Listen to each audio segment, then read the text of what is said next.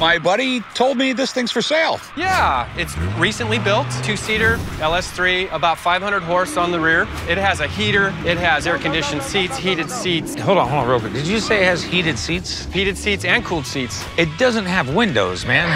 We even put the power steering in it. It has power steering? Power steering, yeah. So how much are you looking to get? I'm looking to get 100,000. Let me get somebody down here. It has 2-inch hollow spindles. The arms are huge with bypass shocks. Has an S4 tranny. The motor has an LS3 in it, I can tell. Probably over 500 and something horsepower.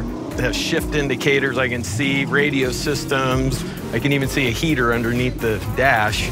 Rick, this is definitely an upgrade from what you've brought to me in the past.